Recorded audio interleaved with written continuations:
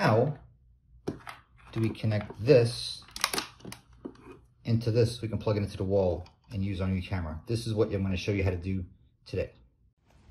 Before you want to get started making any adapters, check the unit, make sure that the voltage and the amperage rating are going to be in range of your transformer power supply. Like this one here is 5 volts, 2 amps. That's more than enough. This one only takes about 0.6 or 600 milliamps, which is 1/6 of 1 amp. So this is totally overkill for what we need to do here.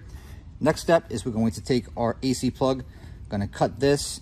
I'm going to do the same thing on the USB plug that came with this camera. I'm going to convert this into this for free without buying anything.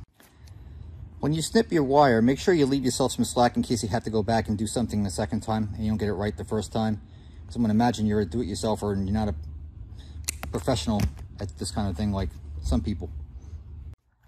If you have the proper tool for the job, you might want to find the right gauge size wire strippers. Otherwise, you're going to have to kind of grab it. You just want to squeeze down just enough so you grab the insulation and you pull that forward. You don't want to cut and you don't want to get into the shielding, which is going to be the ground or the red conductor in there, which is going to carry the voltage. Again, real gentle.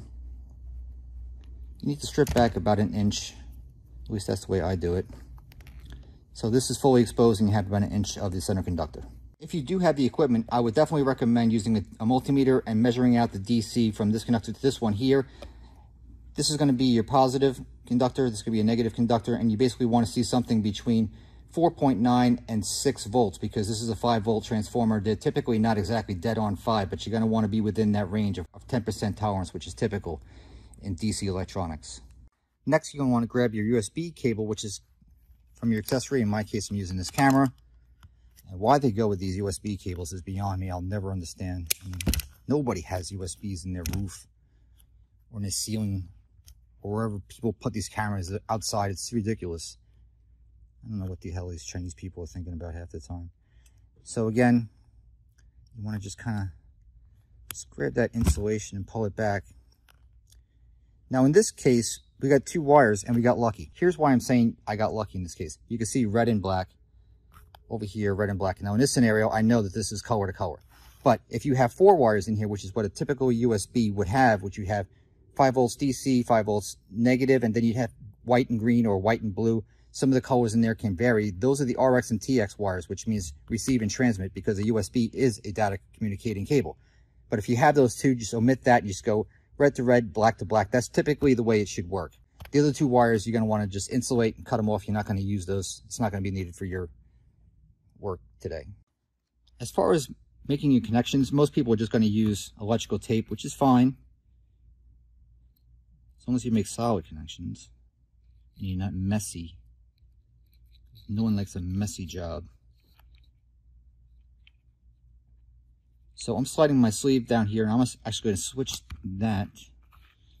Slide that down here.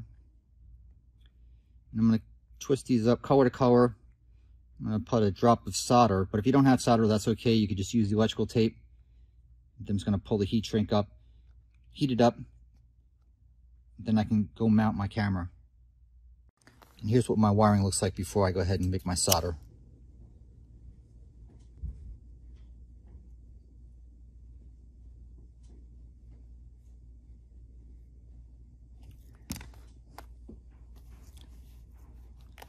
As an aside note, if you're going to have any possibility of any stress being on your wiring, I would definitely suggest making a loop like this.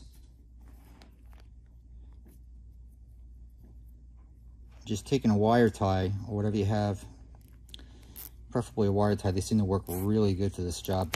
And it takes the pressure out. So in case there was ever a pull on the wire, it's going to take the stress off of the wire and put it all on the tie, which is a really good practice, because after you go through this work, you don't want to have to come back and fix it.